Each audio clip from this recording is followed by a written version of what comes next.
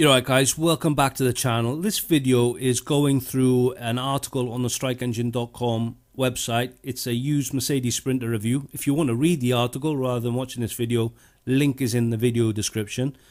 So why am I making this video? Basically, if you're looking at buying a used Mercedes Sprinter, this is what I've thought is the good and the bad of it, the problems that I had, and how it compares to the Boxer and Ford Transit of similar years, 2016, 2018. It was a 2016 Sprinter. It was a 313 CDI, which means it had 130 horsepower, and it had around 197,000 kilometers, this one.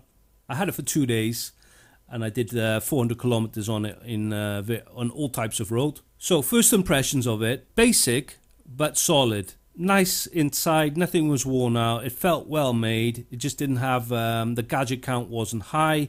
It didn't have like soft touch materials, but it felt solid. Nice place to be, comfortable.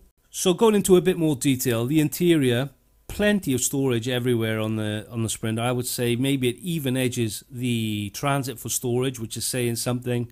You had these cubby holes here. There was one below the gear stick. Massive glove box, and then you've got the door bins as well. Had plenty of storage in them as well. Layout of the controls, everything was as you would expect it.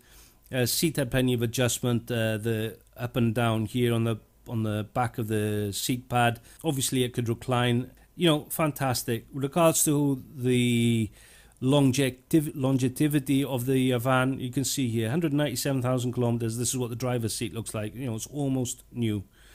So, you know, very hard wearing van. Stereo in it was this Alpine unit. Not sure if this was factory fit or not. Either way, the sound quality was good. It's not great, it's not amazing, but it was definitely good. Not a bad stereo at all. The longest we drove this in one hit was around 90 minutes, and I got out with absolutely zero aches or pains. I didn't even think about comfort. I didn't even think about comfort the whole trip. So in short, I think I could drive the van all day with absolutely zero problems. Pedal position spot on, steering wheel fantastic. Here is actually one area where the Sprinter scores above the Transit, the pedal position.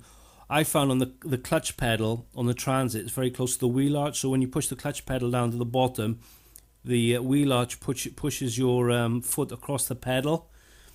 But none of that in the Sprinter. No annoyances like that with regards to pedal position.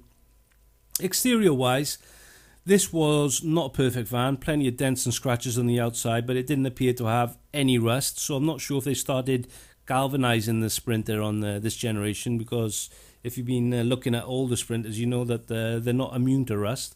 Exterior, just mentioned the headlights here. Headlights were fantastic. Low beam, high beams were amazing. Also, it had these running lights down the side, which came on when you turn on the side lights. So all in all, you know, lighting wise on the outside anyway, fantastic. Steering, look, the steering wheel on it is huge compared to the Transit, but the size of the steering wheel was completely in keeping with the size of the van, so I thought it was completely normal. I don't think I need such a small steering wheel as they have in the Transit. It's a van, so I don't think the steering feel in the Sprinter was any worse than the Boxer or the Transit. I mean, it was quite easy to guide it down a country road, not a problem at all. Engine. In this one, it was a 2.2 litre inline 4. It felt really sweet engine. I mean, it could have been a 6-cylinder, you know, it felt so smooth. The Ford Transit that I had was also supposed to have the same power, 130 horsepower. But I'd say the Sprinter just felt like it had the edge over the Transit in speed. And with regards to driving on a country road overtakes, I'd say it's much nicer to do it in the Sprinter. As a country road machine for overtaking, I'd much prefer the Sprinter. Fourth gear seems to go from quite low speed to quite high. It's a very good long gear, whereas in the Transit I'd always find that I would have to be change gear as I'm doing the overtake. Sprinter, none of that. The one issue I did have with the Sprinter was like coming back one night, we were doing like 130 kilometers an hour for, you know, I don't know, 20 minutes maybe, and the light came on the dashboard saying that the oil temperature was high. But dropping it back to 120 and the light went out. Now, I'm not going to say that's a Sprinter problem. I've got a feeling that's probably maybe the oil was just due for a service in it, and that's the reason. So I'm not going to count that against the Sprinter.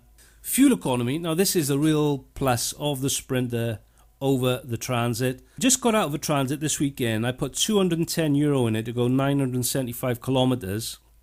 at €1.70 a litre, that works out at 23.6 UK miles to the gallon, or 12 litres per 100 kilometres. The Sprinter, on the other hand, we did 400k and we only put 70 litres in it, and that was when the fuel was a little bit more expensive at 180 a litre. So the Sprinter was getting 29 UK miles per gallon, or using 9.7 litres per 100 kilometres. In short, the Sprinter was using around 20% less fuel than the Transit, even though it felt like a faster van. So that is, for me, a massive, massive, massive plus for the Sprinter over getting a Transit. Ride quality, it was normal in my opinion for a van. Load area and access, nothing really different here. They're all the same with regards to the lashing point, so nothing to write home about here. The Sprinter, same as any other van in this category. With regards to lighting in the back, I'm not sure if there's something happened to this specific example that I had, but there were no lights in the back of it.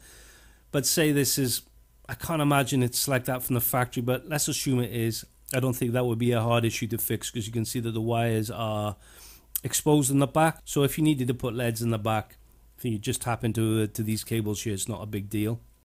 Load area access. For me, this is also quite a big thing. I don't want to be having to go up a big step to get into the back. The Sprinter and the Transits that I've had have all been rear-wheel drive. The Sprinter, in my opinion, does a better job. The step is... There is a bigger difference in height between the step and the load bay than there is in the Transit. In short, the Sprinter is easy to get in and out of. Okay, they're not front-wheel drive vans. You know, a front-wheel drive Traffic is going to be super easy to get in and out of. It's going to be even lower. But for what they are, the Sprinter has the edge over the Transit. Brakes, I said it's touched on this earlier about the pedal position. I didn't have to make any allowances to the Sprinter when I got in it, whereas in the Transit the brakes can feel a bit grabby, I found, in the first few millimeters of travel. With regards to outright braking power, I'd say the Sprinter is as good as the Transit, no issues there. The dashboard, this is the Mercedes dashboard, this is the Sprinter dashboard. You know, it's basic, but it's got everything you need. You've got this trip display here. It's got, you know, distance covered, range left, average speed, all this sort of stuff. It's also got this digital display for the fuel, which is nice. You're not having to guess how much fuel is left by looking at a needle. It may look a bit nicer in the Transit, better quality display in the Transit, but this was not bad, easily readable. I've got no issues with this at all. Just the Transit may look, you know, a bit flashier. Gearbox, honestly, the gearbox in this felt the same as the Sprinters that I drove back in the late 90s.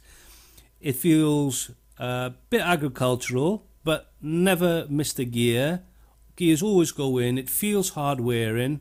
It's a little bit noisy, but they all seem to be that way. So all in all, I think the gearbox is fine. Gear ratios. Now, I found this to be a real boon over the Transit. Well, not over the Transit. That's not the right thing to say. I just felt that the gear ratios in the Sprinter were fantastic for anything. Every time I used the gearbox, I just think to myself, yeah, they've absolutely nailed the gear ratios here. It was a short first, which made me think that maybe sixth was going to be short also. But no, they've done everything. It's got a short first, and you've got a long sixth as well, and everything seems to be properly spaced throughout.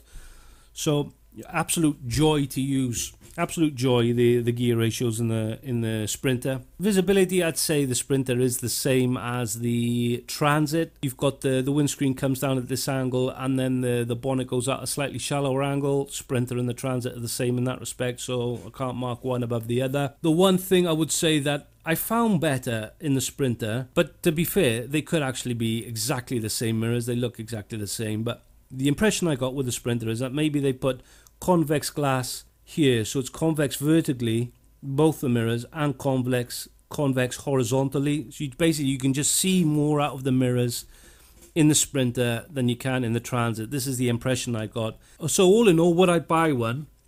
I had two problems with this Sprinter. I told you about the oil temperature issue. Again, I think that was down to a servicing issue. And the second was the air conditioning packed up after an hour, or would pack up after an hour of use. But again, I'm not going to mark the Sprinter down for that. I think that's probably, again, a servicing issue with the air conditioning.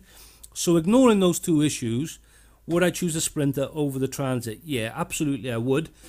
Interior, maybe the interior in the Sprinter was not as nice to touch as the one in the Transit. But to look at, I would say, in my opinion, it's subjective obviously, I'd say that the Sprinter was nicer. With regards to storage, it was as good, or if not better, than the Transit. The seats were comfortable, and I think another important thing was that the adjusters in the Sprinter worked, whereas both the adjusters in the Transit had issues with the adjustment, one of them being broken. I said about the fuel economy, which is absolutely massive, that I could forgive a lot of the Sprinter, but fortunately I don't need to.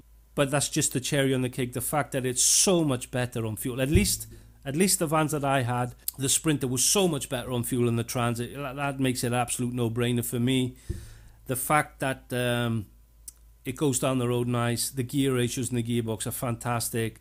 I don't have that annoying issue with the clutch pedal in the Sprinter, and the fact that it's easier to get in and out of the Sprinter just makes it, you know, a slam dunk in my opinion for the Sprinter. Now, if you're looking at the used vans, maybe the Sprinter is going to be more expensive than the Transit, but again, in my experience, the fuel economy in the Sprinter was much better. So, you know, even if it's a couple of thousand difference, 2,000-3,000 difference, I think, especially if you do a lot of mileage, you're going to get that money back and more because of the better fuel economy in the Sprinter. So that's it, guys. That's the video. If you've got a Sprinter of this generation, feel free to let me know how you found it, the pluses and the minuses of the van, what's been good, what's been bad. As I said, I only had it for 2 days. If you've had it for longer, you know, let me know if I've got anything wrong, is anything better than what I said, etc., etc. I look forward to reading the comments. But that's it for now. Thanks for watching the video. Look after yourselves, and I'll see you again in the next one.